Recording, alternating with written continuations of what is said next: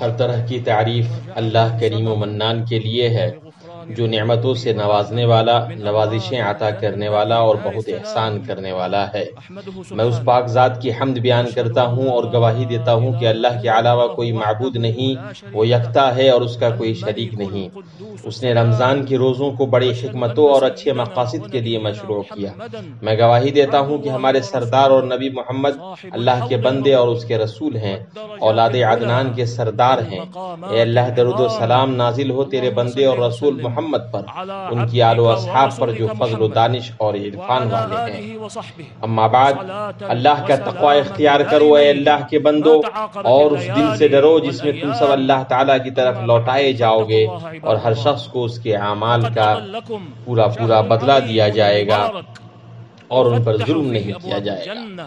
اے اللہ کے بندو، بلا شبہ انسان اپنی بشریت اور اس میں موجود محرکات اور فطری جبلتوں کی وجہ سے اس کا نفس کبھی کبھی راستے سے بھٹک سکتا ہے اور سیدھی راہ سے منحرف ہو سکتا ہے۔ کبھی کبھار یہ اس کے لیے ہمت شکن ہو سکتی ہے جو اسے اللہ کے مخلص اور نیک بندوں کے قافلوں سے جڑنے سے روک دیتی ہے۔ اسی طرح وہ اس ذاتی تکمیل اور روحانی بلندی کے وافر حصے سے روک دیتی ہے۔ لہٰذا وہ ایک ایسے مناسب وسیلے کا حاجت مند ہوتا ہے جو اس کا ہاتھ تھام کر وہاں لے جائے جو اللہ کی منشا ہے، یعنی دل کی درستگی، منہج میں استقامت اور صحیح راستہ۔ تو ان تک پہنچنے کا سب سے مؤثر وسیلہ روزہ ہے، اس لیے کہ روزہ سب سے نمایاں عنصر اور مضبوط سبب ہے نفوس کو نقائص سے محاسن کی جانب پھیرنے، اسی طرح خوبیوں کو اعلیٰ تر خوبیوں تک لے جانے اور سب سے اچھے طریقے سے ہدف حاصل کرنے کا۔ یہ ایک ایسی عام تبدیلی ہے جس میں لوگوں کی دنیا بھی شامل ہے، چنانچہ یہ اکثر لوگوں کو زیادہ بہتر زندگی پر ابھارتی ہے۔ ایسی زندگی جس میں جلوہ گر ہو کر بھلائی، راستے کی درستگی، اوصاف تقوی کو مضبوطی سے تھامنا، غفلت کو چھوڑنا، لہو و لعب سے بچنا اور جہاں تک ممکن ہو سکے لغزشوں سے دور رہنا۔ پورے ایک مہینے جب بندہ اس مبارک تبدیلی پر گامزن رہتا ہے تو اس کے اندر خصلت حمیدہ پنپتی ہے، وہ بھلائی کو چاہنے لگتا ہے اور اپنے نفس کو بھلائی کے راستے میں چلانے لگتا ہے اور بھلائی کی سیڑھیوں کو طے کرنے لگتا ہے، اس لیے کہ عادت تکرار سے پیدا ہوتی ہے، مواظبت سے مضبوط ہوتی ہے اور ہمیشگی برتنے سے راسخ ہو جاتی ہے۔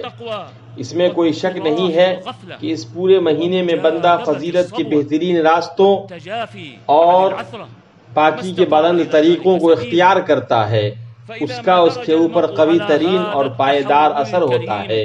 وہ رمضان کے مہینے کے ختم ہونے کے بعد اسی طریقہ پر چلے گا اور یہ پاکیزہ طریقہ اس کی عادت لازمہ بن جائے گی۔ یہی وہ مطلوب تقوی ہے جسے بندے کا رفیق ہونا چاہیے۔ ماہ رمضان میں روزہ انسان کو اس تقوی کے لیے بطور خاص تیار کرتا ہے، چنانچہ وہ اس کے عہد پر قائم رہتا ہے، اس کو نبھاتا ہے، اس کی پاسداری کرتا ہے، نہ اس سے بھٹکتا ہے اور نہ کسی دوسری چیز سے اس کو بدلتا ہے۔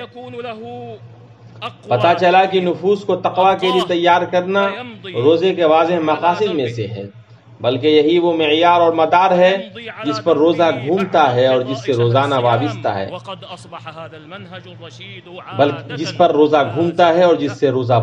ہے، جیسا کہ بعض اہل علم نے کہا ہے کہ روزے کا ظاہری حکم کھانے پینے اور شہوت وغیرہ سے رکنے اور نیت سے متعلق ہے، لیکن اس کا مقصد خواہش کو دبانا ہے تاکہ نفس تقوی تک پہنچ سکے، اور اگر اس مقصد کا مخلوق کو بصراحت مکلف بنایا جاتا تو یہ بہتیرے لوگوں کے بس میں نہیں ہوتا، یہ شریعت کی باریکیوں میں سے ہے۔ ایسا روزہ جس سے تقوی ہم آمیز نہ ہو اور جو روزے دار کے قلب سے نہ جڑے تو یہ خالی خلی روزہ ہے جو فرض کو ساقط کرنے کے لیے ہے۔ اس کے دوبارہ رکھنے کا حکم نہیں دیا جائے گا، لیکن وہ تقوی کے دائرے سے نکلا ہوا اور اس کی راہ سے بھٹکا ہوا ہوگا۔ ایسے روزے دار کو روزہ کی حقیقت کا ادراک نہیں، اس نے روزہ کے منفی پہلو اور ظاہری شکل کو بڑھتا، جیسا کہ اللہ عز و جل کا فرمان ہے، اے ایمان والو، تم پر روزے رکھنا فرض کیا گیا ہے جس طرح تم سے پہلے لوگوں پر فرض کیے گئے تھے تاکہ تم تقوی اختیار کرو۔ اللہ سبحانہ نے اس آیت میں مومنوں کو مخاطب کرتے ہوئے شروعات کی ہے اور تاکہ تم تقوی اختیار کرو پر اس آیت کو ختم کیا ہے۔ ایمان اور تقوی کے درمیان بڑا قوی رشتہ ہے اور مضبوط بندھن ہے، اس لیے کہ ایمان بھلائی کی بنیاد، فضائل کا سرچشمہ اور قابل تعریف کاموں کا مرکز ہے۔ تقوی ایمان کی روح، اس کا ستون اور کامیابی کا راز ہے۔ اس آیت کی شروعات اور اختتام میں ایمان اور تقوی کو باہم جوڑا گیا ہے، جس سے یہ سمجھ میں آتا ہے کہ روزہ کا مقصد ایمان کی قسموں جیسے فضائل اور ذاتی و روحانی تکمیل اور تقوی کے محرکات دونوں ہیں۔ تقوی کے محرکات سے مراد اللہ سے پوری طرح ڈرنا اور خوف کھانا، صرف اسی سے رشتہ جوڑنا اور اس کے علاوہ سب سے علیحدگی اختیار کرنا ہے۔ اسی طرح روزے دار روزے کے منفی شکل اور اس کی مثبت حقیقت کو جمع کرتا ہے۔ منفی شکل سے مراد یہ ہے کہ وہ پیٹ اور شرمگاہ کی شہوتوں سے رکتا ہے، اور مثبت حقیقت سے مراد یہ ہے کہ وہ فضائل کے راستے پر چلتا ہے، سب سے سیدھے اور درست طریقے کو اختیار کرتا ہے۔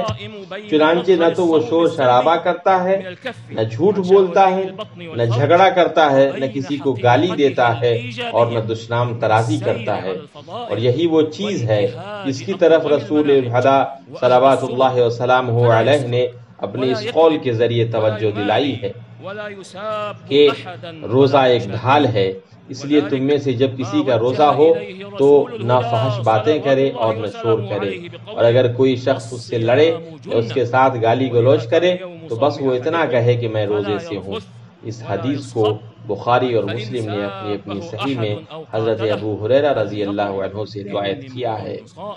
اسی طرح نبی صلی اللہ علیہ وسلم کا فرمان ہے، اگر کوئی شخص روزہ رکھ کر بھی جھوٹ بولنا اور اس کے مطابق عمل کرنا نہ چھوڑے تو اللہ تعالیٰ کو اس کی کوئی ضرورت نہیں کہ وہ اپنا کھانا پینا چھوڑ دے۔ اس کو امام بخاری نے اپنی صحیح میں روایت کیا ہے۔ اسی طرح نبی صلی اللہ علیہ وسلم کا فرمان ہے، کتنے ہی ایسے روزے دار ہیں جن کو روزہ سے صرف بھوک اور پیاس ملتی ہے، اور کتنے قیام کرنے والے ایسے ہیں جن کو قیام سے صرف رتجگا ملتا ہے۔ اس حدیث کی تخریج امام احمد نے اپنی مسند میں اور ابن ماجہ نے اپنی سنن میں صحیح سند سے کی ہے۔ اس کا راز یہ ہے، جیسا کہ حافظ ابن رجب رحمہ اللہ نے فرمایا، اللہ تعالیٰ کا تقرب مباحات کو چھوڑنے سے نہ مکمل ہوتا ہے اور نہ پورا ہوتا ہے۔ جب تک کہ اس کا تقرب نہ حاصل کیا جائے، محرمات یعنی جھوٹ، ظلم اور لوگوں کے مال، خون اور ان کی عزت کے ساتھ زیادتی کو ہر حال میں چھوڑ کر، جس نے محرمات کا ارتکاب کیا اور مباحات کو ترک کر کے تقرب حاصل کیا تو وہ اس آدمی کی طرح ہے جو فرائض کو چھوڑ دے اور نوافل کے ذریعے تقرب حاصل کرے۔ گرچہ جمہور کے نزدیک اس آدمی کا روزہ ہو جائے گا اور اس کے لوٹانے کا حکم نہیں دیا جائے گا۔ ابن رجب رحمہ اللہ کا قول ختم ہوا۔ خلاصہ کلام یہ ہے، جیسا کہ امام ابن قیم رحمہ اللہ نے فرمایا ہے کہ اللہ کے تقوی پر روزہ سے مدد ملنا یہ بہت معروف بات ہے۔ کسی نے بھی اللہ کے تقوی، اس کی حدود کی حفاظت اور اس کے محرمات سے اجتناب پر روزہ جیسی کسی چیز سے مدد نہیں چاہی۔ روزہ شاہد ہے اس ذات کے لیے جس نے اسے مشروع کیا اور اس کا حکم دیا کہ وہ احکم الحاکمین ہے اور ارحم الراحمین ہے، اور یہ کہ اس نے روزوں کو اپنے بندے پر احسان اور رحم و کرم فرماتے ہوئے مشروع کیا، ان کی رزق میں بخیلی کی وجہ سے نہیں اور نہ حکمت و مصلحت سے خالی مجرد تکلیف اور تعذیب کے لیے، بلکہ بذات خود روزہ حکمت و رحمت اور مصلحت کی انتہا ہے، اور یہ کہ ان عبادتوں کی مشروعیت بندوں کے لیے اللہ پاک کی کمال نعمت اور رحمت میں ہے۔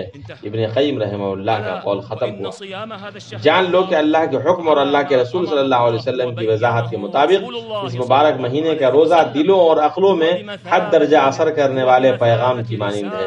امت پر واجب ہے کہ وہ سارے جہانوں کے لیے اسے اللہ تعالیٰ کی کمال تابعداری، اس کے امر و نہی کے سامنے مکمل طور پر سرنگوں ہو جانے اور ان دونوں کو اپنی تمام محبوب چیزوں پر مقدم رکھنے پر واضح دلیل بنا کر پیش کرے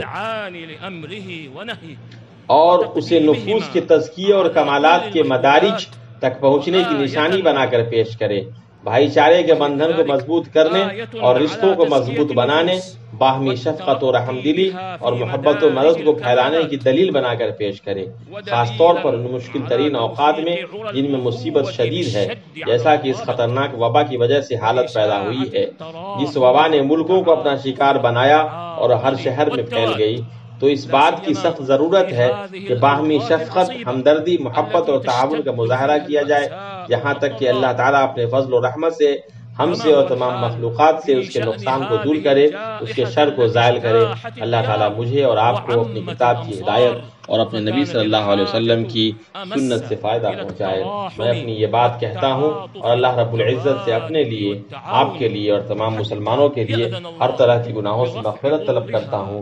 وہ بخشنے والا اور رحم کرنے والا وعن الخلق اجمعین بفضله وبرحمته وتمام منته نفعني الله وإياكم بهدي كتابه وسنة نبيه صلى الله عليه وسلم. أقول قولي هذا وأستغفر الله العظيم الجليل لي ولكم ولكافة المسلمين من كل ذنب إنه هو الغفور الرحيم. الحمد لله الكريم المنان. ہر قسم کی حمد اللہ ہی کے لیے ہے جس نے روزہ کو ہم پر فرض کیا اور اس کو گناہوں کی مغفرت کا سبب بنایا اور سلامتی کے گھر جنت کے دروازوں میں ایک دروازہ بنایا۔ ہم اس پاک ذات کی حمد بیان کرتے ہیں۔ میں شہادت دیتا ہوں کہ اللہ کے سوا کوئی عبادت کے لائق نہیں، وہ یکتا ہے، اس کا کوئی شریک نہیں، وہ بادشاہ نہایت پاک، سب عیبوں سے صاف ہے، اور میں گواہی دیتا ہوں کہ حضرت محمد صلی اللہ علیہ وسلم اللہ کے بندے اور اس کے رسول ہیں۔ آپ صاحب حوض مورود، اعلیٰ درجے اور اونچے مقام والے ہیں۔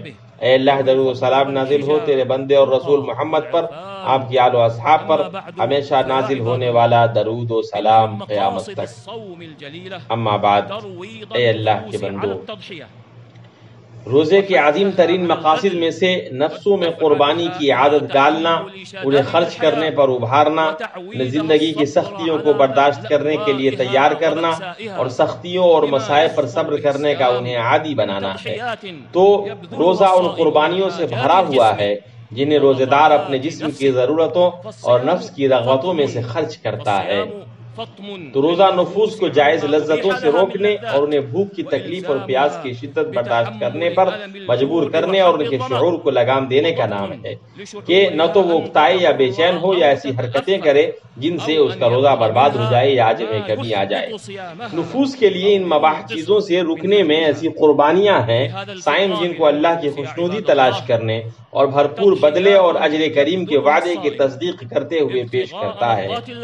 رمضان میں قربانیاں کسی ایک مقام پر نہیں رکتی ہے، اس لیے کہ اس میں قربانیوں کے دروازے بہت زیادہ ہیں، کیونکہ وہ ایسا میدان ہے جس میں سبقت کرنے والے سبقت کرتے ہیں اور بہترین وعدے اور حسن ثواب کی امید رکھتے ہیں۔ تو جس طرح قربانیاں جسم کی راحتوں اور اس کی لذتوں کو چھوڑ کر اسے مباح خواہشوں سے روک کر دی جاتی ہیں، اسی طرح اس مال کی بھی قربانی پیش کرنی ہے جسے نفوس حد درجہ محبت کرتے ہیں۔ مال کی یہ محبت ان پر آخری عمر تک لگاتار چھائی رہتی ہے اور ان میں اندر تک پیوست رہتی ہے، جیسا کہ اللہ تعالیٰ کا فرمان ہے، اور مال کو جی بھر کر عزیز رکھتے ہو۔ حدیث میں ہے، حضرت ابو ہریرہ رضی اللہ عنہ سے روایت ہے کہ رسول اللہ صلی اللہ علیہ وسلم نے ارشاد فرمایا، دو چیزوں کی محبت میں بوڑھے آدمی کا دل جوان رہتا ہے، لمبی زندگی اور مال کی محبت۔ اس حدیث کو بخاری اور مسلم نے اپنی اپنی صحیح میں روایت کیا ہے، اور یہ محبت مال پر آدمی کے حریص ہونے اور اس کے سلے میں بخارت سے کام لینے میں بہت واضح انداز میں ظاہر ہوتی ہے۔ تو اس کے نفس کو اس کا نکالنا اچھا نہیں لگتا ہے مگر اس وقت جب کہ بدلے میں عظیم ترین فائدہ ملے یا عوض میں زیادہ بدلہ۔ اس قربانی کے خوبصورت ترین اثرات اور اس سخاوت کے عظیم ترین نتائج میں سے یہ ہے کہ وہ روزے دار کے دل میں نرمی پیدا کرتا ہے، اس کے احساسات کو ایسا سلیقہ مند بناتا ہے جو اس میں فردیت اور مفاد کی تنگی سے نکال کر ईसार और शफकत की कुशादगी तक ले जाता है, जो उसके अंदर दूसरों की ज़रूरतों को समझने, उनके साथ हुस्न सलूक, गमखारी और सखावत करने पर उभारता है। तो वो शख्स खुशी खुशी अपने माल से अल्लाह की राह में खर्च करता है। ऐसा वो अल्लाह ताला पर यकीन रखते हुए करता है कि वो उसे भरपूर बदला देगा और उसे खूब नवाजेगा, और उसके नफ्स ने जो खर्च किया है बदले में अल्लाह ताला उससे ज्यादा अफजल बख्शिश, बड़ा फायदा और भरपूर बदला देगा। बिलाशुबह कुर्बानी से हलावत मिलती है और खर्च करने और अता करने से खुशी मिलती है। इसलिए रोजे का बदला वो खुशी है जो अपनी महबूबात व मबाहात की कुर्बानी देने वाले रोजेदार को दी जाएगी, जैसा कि हदीस में आया है, जिसे बुखारी और मुस्लिम ने अपनी अपनी सही में हज़रत अबू हुरैरा रज़ी अल्लाह अन्हु से रिवायत किया है कि नबी सल्लल्लाहु अलैहि वसल्लम ने इरशाद फरमाया, रोजेदार के लिए दो खुशी है, एक खुशी इफ्तार के वक्त, दूसरी खुशी उसे अपने रब से मुलाकात के वक्त होगी। खुशखबरी उस शख्स के लिए जो रमजान में कुर्बानियों के दुरूस में से सबसे अच्छा तोशा ले और अपनी उम्र के तमाम अय्याम में चलने का बेहतरीन मनहज अपनाए। तो अल्लाह के लिए अपने नफ्स और माल में से खर्च करे, अल्लाह की खुशनुदी तलाश करते हुए और नबी सल्लल्लाहु अलैहि वसल्लम और आपके सहाबा की पैरवी करते हुए। कुर्बानी की राहों में जिनके अजीम तरीन कारनामे हैं और जिनकी बलीग तरीन इबरतें और उम्दह तरीन निशाने राह हैं, अल्लाह का तक़वा इख्तियार करो और हमेशा याद रखो कि अल्लाह ताला ने तुमको खैर अनाम पर दरूद व सलाम भेजने का हुक्म दिया है, जैसा कि उसकी सच्ची किताब कुरान करीम में है। अल्लाह ताला और उसके फरिश्ते उस नबी पर न रहमत भेजते हैं, ऐ ईमान वालों तुम भी उन पर दरूद भेजो और खूब सलाम भी भेजते रहा। सलावतुल्लाहि व सलामुहु अलैहि व बिसहाबतिहि मिन बअदिह الذين كان لهم في دروب التضحية أعظم المواقف ولهم فيها أبلغ العبر وأجمل الآثار. فاتقوا الله عباد الله، واذكروا على الدوام أن الله تعالى قد أمركم بالصلاة والسلام على خير الأنام، فقال في أصدق الحديث وأحسن الكلام: إن الله وملائكته يصلون على النبي يا أيها الذين آمنوا صلوا عليه وسلموا تسليما. اللهم صل وسلم على عبدك ورسولك محمد. اللهم صل على محمد وعلى آل محمد كما صليت على إبراهيم وعلى آل إبراهيم إنك حميد مجيد. اللهم بارك على محمد وعلى آل محمد كما باركت على إبراهيم وعلى آل إبراهيم إنك حميد مجيد. وارض اللهم عن خلفائه الأربعة أبي بكر وعمر وعثمان وعلي، وعن سائر الآل والصحابة والتابعين ومن تبعهم بإحسان إلى يوم الدين، وعنا معهم بعفوك وكرمك وإحسانك يا أكرم الأكرمين. اللهم أعز الإسلام والمسلمين، اللهم أعز الإسلام والمسلمين، اللهم أعز الإسلام والمسلمين، واحم حوزة الدين ودمر أعداء الدين وسائر الطغاة والمفسدين، وألف بين قلوب المسلمين ووحد صفوفهم وأصلح قادتهم واجمع كلمتهم على الحق يا رب العالمين. اللهم انصر دينك وكتابك وسنة نبيك محمد صلى الله عليه وسلم وعبادك المؤمنين المجاهدين الصادقين. اللهم آمنا في أوطاننا وأصلح أئمتنا وولاة أمورنا، وأيد بالحق إمامنا وولي أمرنا، وهيئ له البطانة الصالحة، ووفقه لما تحب وترضى يا سميع الدعاء. اللهم وفقه وولي عهده إلى ما فيه خير الإسلام والمسلمين، وإلى ما فيه صلاح العباد والبلاد، يا من إليه المرجع يوم المعاد. اللهم آت نفوسنا تقواها وزكها أنت خير من زكاها، أنت وليها ومولاها. اللهم أصلح لنا ديننا الذي هو عصمة أمرنا، وأصلح لنا دنيانا التي فيها معاشنا، وأصلح لنا آخرتنا التي إليها معادنا، واجعل الحياة زيادة لنا في كل خير والموت راحة لنا من كل شر. اللهم إنا نسألك فعل الخيرات وترك المنكرات وحب المساكين، وأن تغفر لنا وترحمنا، وإذا أردت بقوم فتنة فاقبضنا إليك غير مفتونين. اللهم أحسن عاقبتنا في الأمور كلها وأجرنا من خزي الدنيا وعذاب الآخرة.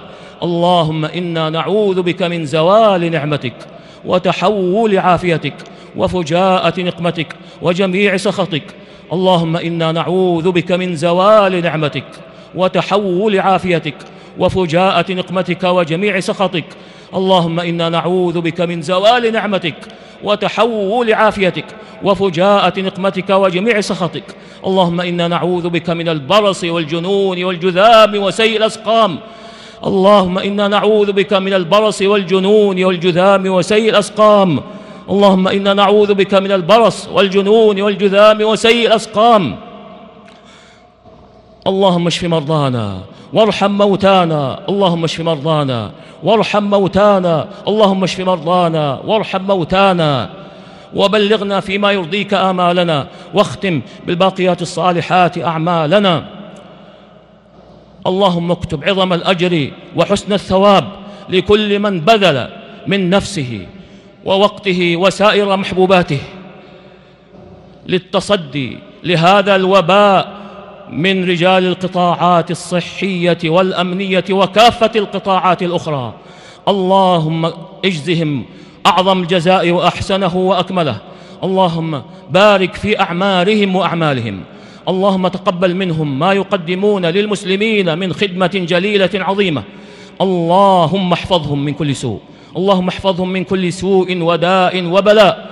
اللهم احفظهم من كل سوء وداء وبلاء. اللهم احفظ المسلمين أجمعين من كل داء. اللهم ارفع عنا البلاء والوباء.